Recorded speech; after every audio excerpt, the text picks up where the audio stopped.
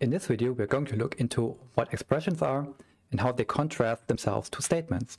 And also we will look into a topic which is called side effects and what side effects in memory are. And yeah, this is a topic that is a little bit theoretical and in the beginning maybe a little bit hard to understand, but I try to give you a good example. So let's create a new file and call it expressions versus statements. Okay, so let's start simple. Okay, what are permanent side effects in memory? Question mark. So let's go ahead and write a very simple expression, 1 plus 2. And let's execute it, and we get back 3. And now let's see in a memory diagram what is going on here. So in memory, what the expression does is it first goes ahead and it creates an object, an integer object with the number 1, and it also creates an integer object with the number 2.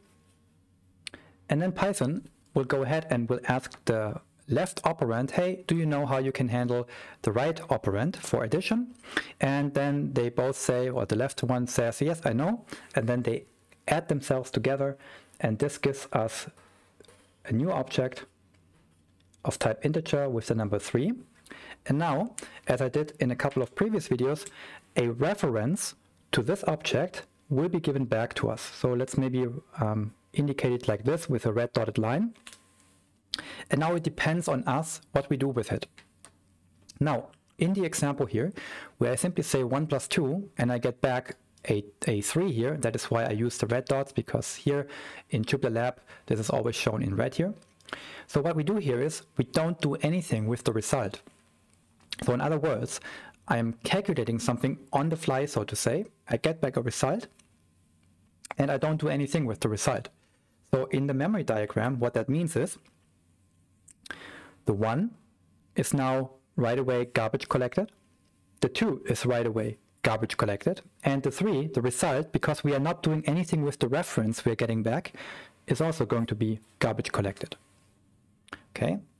And that means after that, so after the line here has been, or after the cell here, the code cell, has been executed, there are no permanent side effects. Okay? By looking into the memory, there is no way to see if the object is actually there, because on the left-hand side, we don't have a name referencing any of these objects. So we couldn't even tell if the objects ever existed. Okay? And now if I go ahead and I do the following, I simply go ahead and I re-execute the same code cell a second time. What that will do is it will simply create a new one, which is an integer. We will create a new int object with the value 2. Those two do the addition. They will create a third object, an integer. And then a reference to the third one is of course also going to be given back to me. So let's use the red dots here.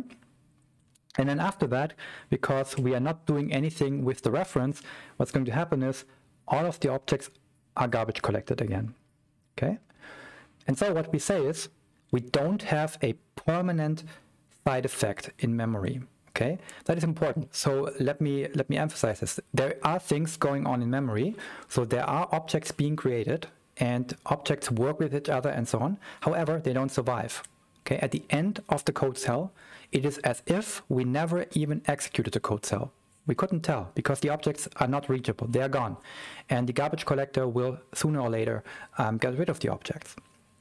Okay, so that is why there is no permanent side effect. Okay, so let's do a second example. Let's go ahead and add 1 plus 2 and assign the result to a variable, let's call it a. Let's execute this code cell. And now what is going to happen is the right-hand side is going to be evaluated first. So what this is going to do, it will first create the 1 object on the fly again. It will create the 2 object on the fly again. Those two work together for doing the addition, and they will create another one with the number 3. Now we will get back the reference to that. And now the question is, what do we do with the reference? And now the situation is different, because now we are assigning the reference we get back to a variable called a. So that means we are creating a new variable a, and we will make a reference the 3 object, and then after some time the garbage collector will remove the 1 and the 2, and the 3 will survive.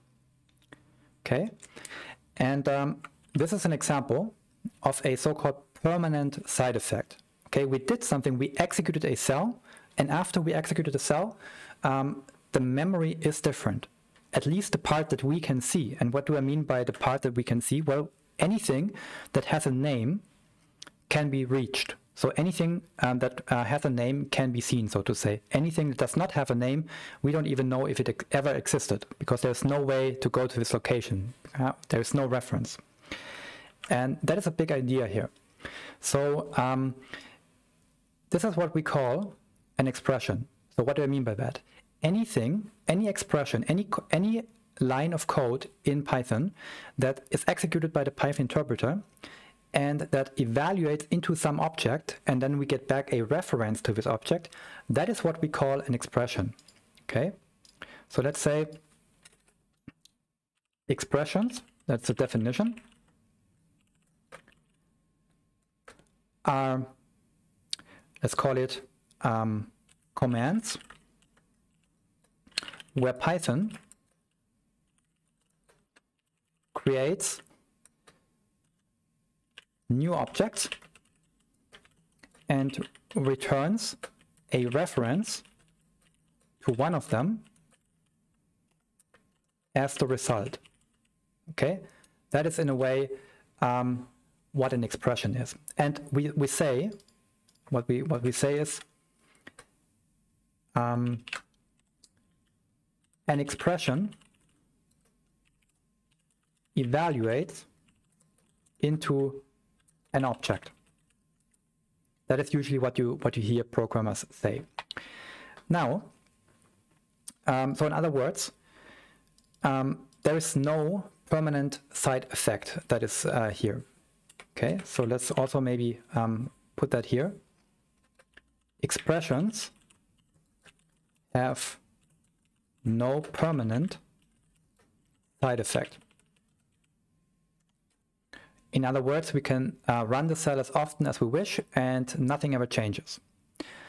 Okay, in contrast, there are lines that, or lines of code, that when executed, they have a permanent effect. So after they have been executed, something is different in memory, and if we continue with the program, then we are dependent maybe on the state change here. And these are no expressions, okay? A line of code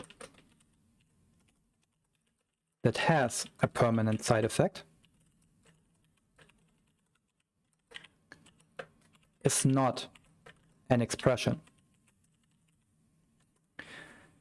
However, note that on the right-hand side, we still have an expression. Okay, so the right-hand side is an expression that evaluates into an object with the number 3, and then a reference to this object is going to be assigned to A. And now, interestingly, in Jupyter Lab, but also in some other interactive environments, whenever under a code cell we get back a result, so here we have in blue the input to the cell, so to say, and in red we have the output of the cell. That is when we see that this expression here is an expression, or this line of code is an expression, because that is the signal that Jupyter Lab gives us, so to say, a subtle signal here. In contrast, down here, we don't see any output, okay?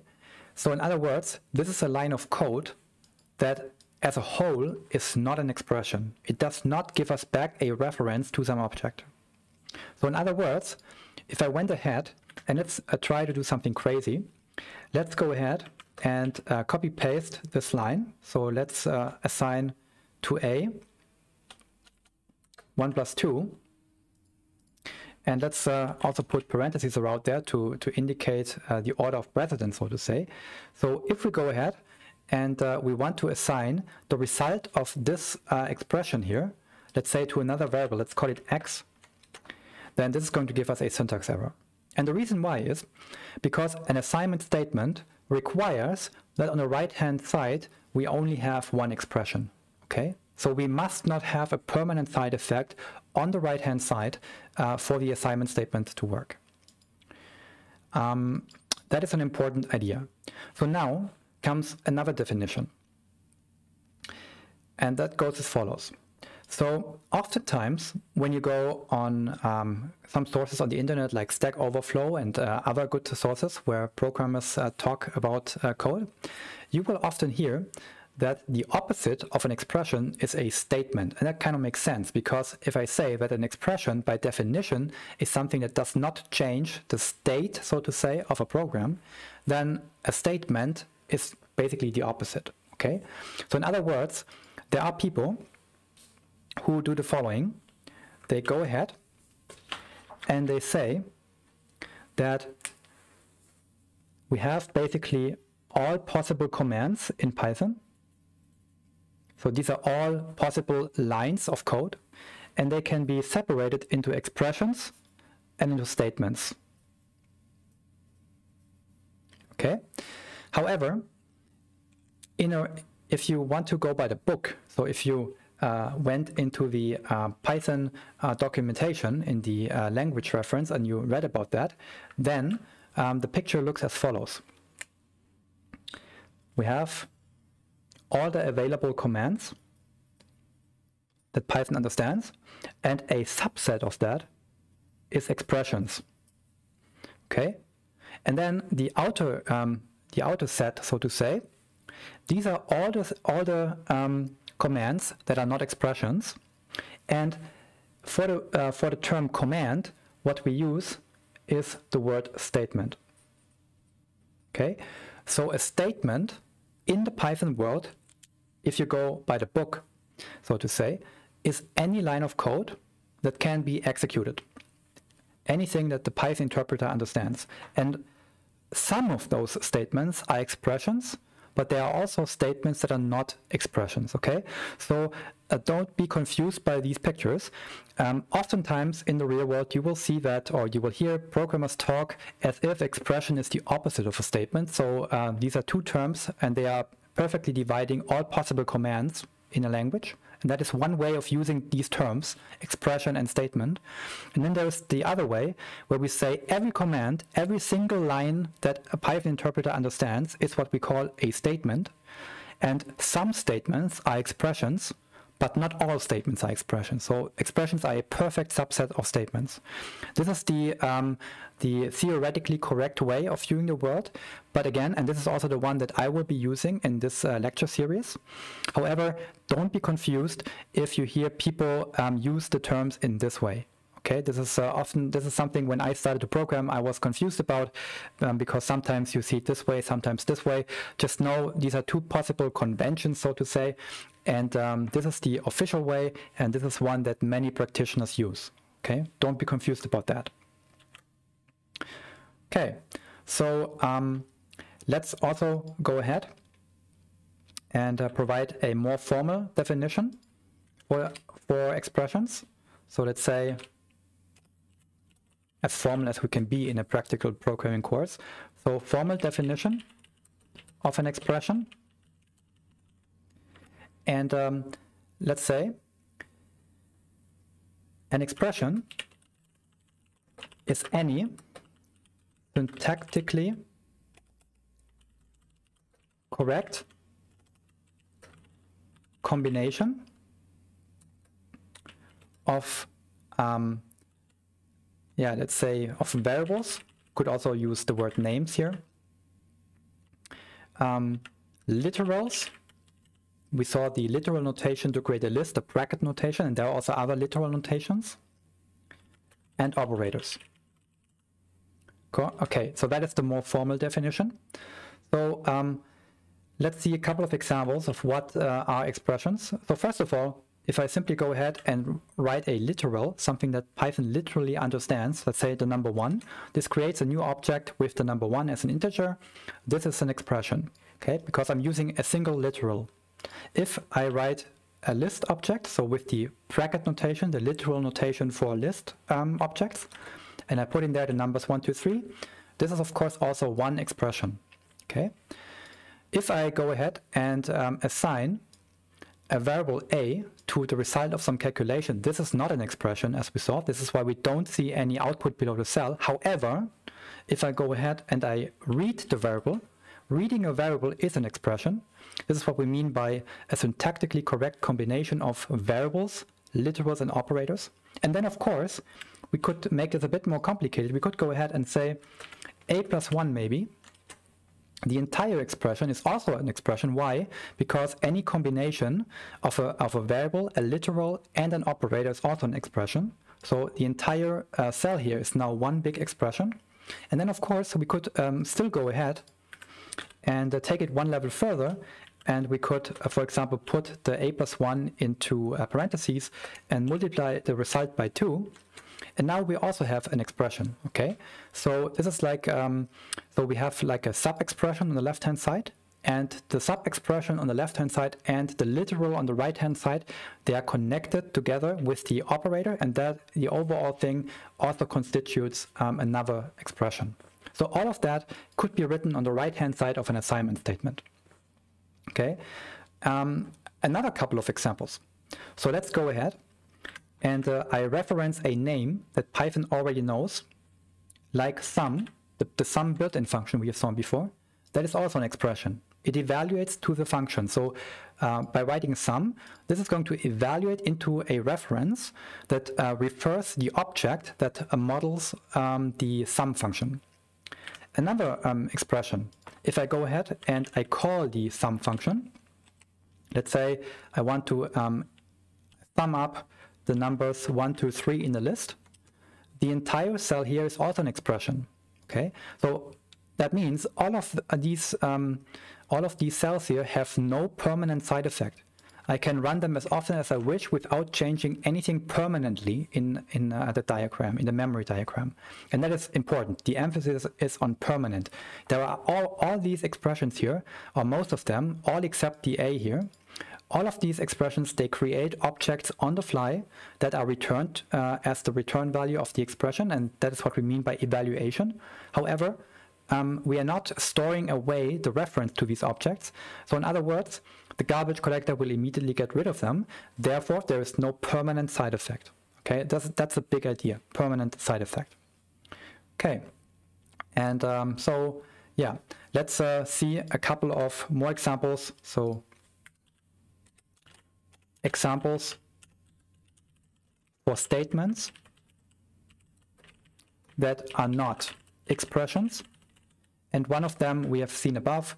If I go ahead and assign some number to a variable, that is a statement, that is not an expression. But similarly, if I go ahead and I delete the name from the list of all names with the del statement, then this is also not an expression. And we see that because both cells have no output below them. Okay?